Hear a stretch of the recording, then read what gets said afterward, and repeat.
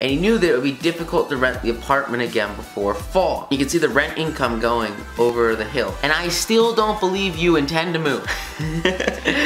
After years in the renting business, I've learned, not because you want them to remove the picture from the newspaper, but because something greater. There's a greater interior force. There's a greater, remember this idea of the 2 reasons, his movement and stop, taking pictures of his kids, because they understood where he's coming from and they actually care. That's really huge. That's super powerful. So next thing is when Cyrus H.K. Curtis was a poor boy from Maine, he was starting his media center, which was designed to make him millions as the owner of the Saturday Evening Post. So it was like this journalist place, and the owner of the Ladies' Home Journal. But the challenge was that he couldn't afford to pay his contributors the prices that other magazines paid. And so because he couldn't afford to hire first-class authors to write for money alone, he applied to their nobler motives. Remember guys, you can use social skills to literally create the same amount of value that would take other competitors in the marketplace dollars, like thousands, hundreds of thousands, millions of dollars to create. It all comes down to appealing to people's real internal reasons and giving them a drive, a need, a want, an urge to work and help and assist and grow with you as a part of a mastermind. So what he did was really, really interesting. He persuaded a really cool author, Louisa Alcott, who was the one we talked about earlier, to write for him when she was at the flood tide of her fame. And he did it by offering to send a check for $100, which is about $1,000, to her, not to her, but to her favorite charity. How cool is that? How powerful is that? That appeals to her real reasons. That appeals to her internal motives. That appeals to her because she wants to support her favorite charity. Now, what's cool is, she talks about this idea that there's some tough people, right? And a lot of times it's difficult to convince people to do whatever you want, or you might have to work with tough people that you're working with, and so maybe sending a check to a charity won't work perfectly. And Dale kind of has this really cool thing he says, and he replies with this story about James Thomas, who was a former student of his, and it was so interesting because what happens is, it's just so cool. So 6 clients of a certain automobile company refused to pay their bills for servicing, and none of the clients protested the entire bill, but each claimed that some little one tiny charge was incorrect. And in each case, the client had signed for the work done, so the company knew that it was right. I mean, they literally signed off and said, yes, they did this work. And the first mistake, the first challenge that they encountered was they actually went and they told these clients that they were right, and they knew it. And they said, we are right, you are wrong, and that's the worst thing you can do. That is awful.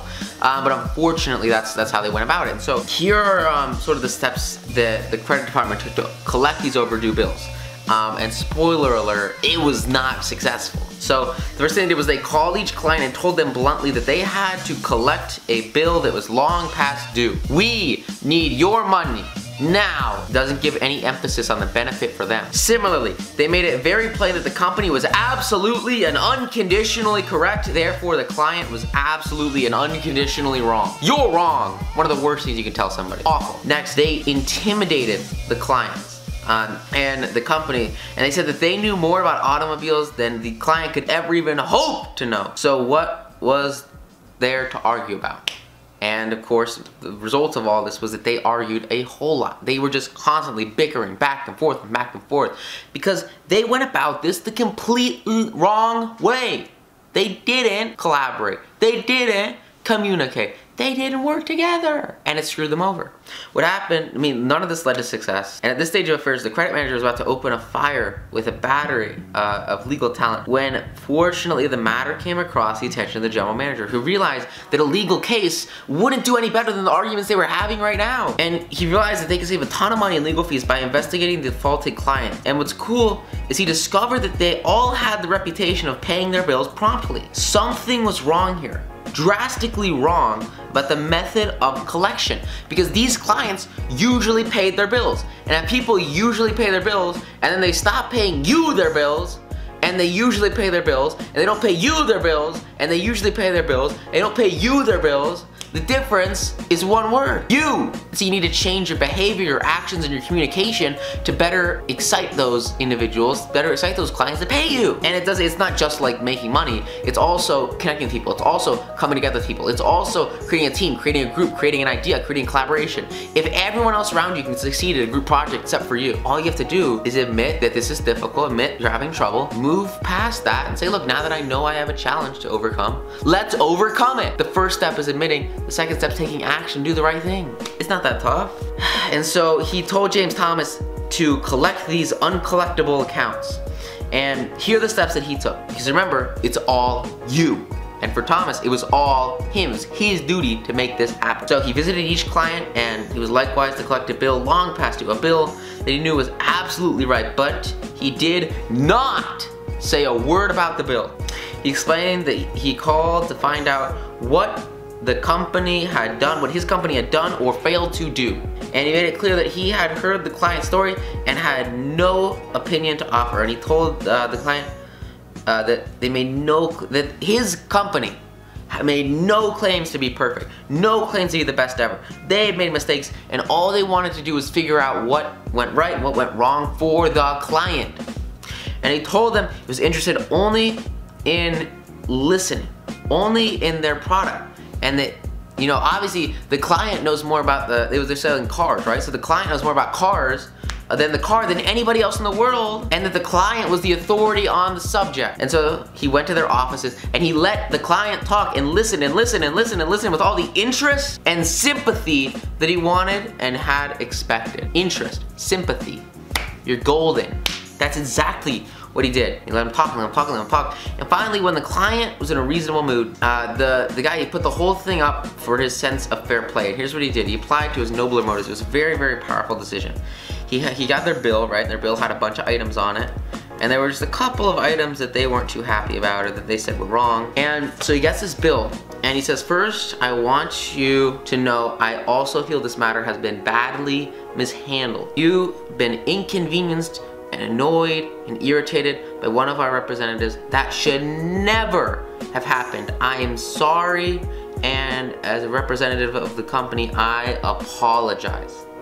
As he sat there and listened to this guy's side of the story, this guy, he could not help, the client could not help be impressed by the generosity. And similarly, this is what the guy said, right? He said, I am so impressed by your fairness and by your patience, and I think you're amazing. And I'm gonna degrade myself, I'm gonna degrade my energy, I'm gonna degrade my ego for you, and I'm gonna apologize to you and suck up to you. And because you're so fair-minded and patient, I'm gonna ask you to do something for me. It's something that you can do better than anybody else, something that you know more about than anybody else. And he handed them this bill. He said, look over this bill, okay? I know it is safe for me to ask you to adjust it, just as you would do if you were the president of my company.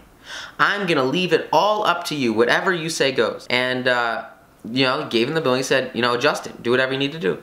And the bills range from about $1,500 today to about $4,000 today. But the clients, they didn't give themselves the best of it all the time. One of the clients refused to pay a penny of the disputed charges, but all of the other 5 clients gave the company the best of it and gave them most of the money. And what's cool is that within the next 2 years, they delivered new cars to all 6 of these clients. They kept selling over and over because the lifetime value is so huge. All they had to do was listen to them, let them feel like they were in authority, make them feel like they were the decision maker and they can determine their own bill and they're above the company, they're above the billing department, they're the most powerful person there. And then, as they feel like they're way up here, they're gonna keep buying more and more and more and more because most people don't wanna screw other people over. Most people just wanna be what they call fair, and then they just want a feeling of significance. It's not that tough. Experience has taught me, says this guy, that when no information can be secured about the client, the only sound basis on which to proceed is to assume that they are sincere, honest, truthful, and willing and anxious to pay the charges once convinced they are correct. What's really interesting is this is a really big concept, especially if you guys start to serve like products or you start your online businesses. Is this idea of like refunds, right? So like I don't want to like put it straight into e-commerce, but think about it like this idea of if you walk into a store and somebody comes into a gas station, right?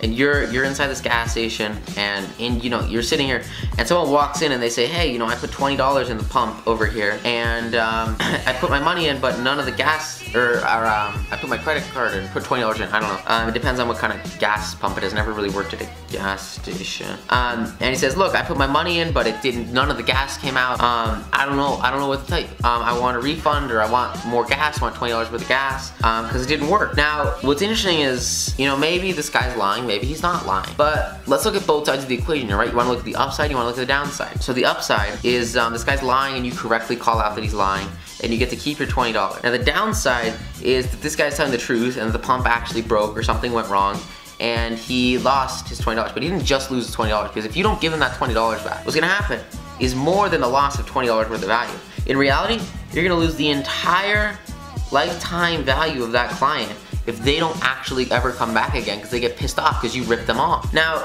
think about this in any sort of situation where you're servicing people, you're giving them products, you're giving service. Like for me, like I will always, if someone asks for a refund, like dude, instantly, you bet, 100%. Because the last thing I want to do is create I don't want to like destroy value for them, right? I want them to feel significant, feel important, and it's worth so much more to just take this little tiny loss and not lose the entire lifetime value of a client, and then similarly create an insane amount of goodwill that'll return itself tenfold over the next couple of, you know, however long your life cycles are for your product, to come back over and over and over again. Because the downside is so much worse than the upside. You know, you paid $20 versus losing a client forever. Like that's really harsh. But for the person that's coming in and saying that they lost their money, like that's the situation they're in, you know? If it really happened to them, they're gonna get pissed, they'll never come back again. And if they are lying, maybe they are lying, maybe 1 out of 10 people are lying. But in reality, the gains from helping people, and the gains from being generous, the gains from connecting, and the gains from successful service of your clients is gonna be worth so much more than the 1 out of 100 people that try to pull one over on you. Because it just doesn't matter, you know? I have people all the time, and well, not for my courses, but for other courses, right? You'll have guys, and they literally, I don't really want to include this, so can you just cut it at I have people all the time? Just cut it at I have people all the time. Because I don't want to tell, that's not a good story, I don't think. To put it differently and perhaps more clearly, people are honest and want to discharge their obligations. They want to be real with you. The exception to that rule is comparatively few. And Dale's convinced that the individuals who are inclined to chisel will, in most cases, react favorably if you make them feel that you consider them honest, upright, and fair. So remember, like anyone that you come across should be, you want to think that they are honest, they are upright, they are fair, and they're a quality person. That really kind of wraps up this idea, this very foundational concept of appealing to people's higher motives, right? And understanding that there are 2 reasons people do things. 2 reasons. And you want to appeal to their higher motive. That's the goal. That's the foundation. That's the strategy. You really, really want to have an overarching reason, a reason that's bigger than you, a reason that's bigger than them, that they should do something, that they should internally justify something logically after you sell it to them emotionally. And by sell it to them, I mean like convince them of something, or convince them this is the way to go. This is the strategy. This is the goal. This is what you need. And then you follow it up by appealing to their higher motives, right? That's the foundation. And really, really, really, really cool concept. So I hope you guys get a ton of AR out of this module. Go out there, apply it, like absolutely crush it. Really, really try to go and appeal to someone's higher motives. And I hope you guys get a ton of value out of it. Thank you guys so much. I will see you in the next module. Bye!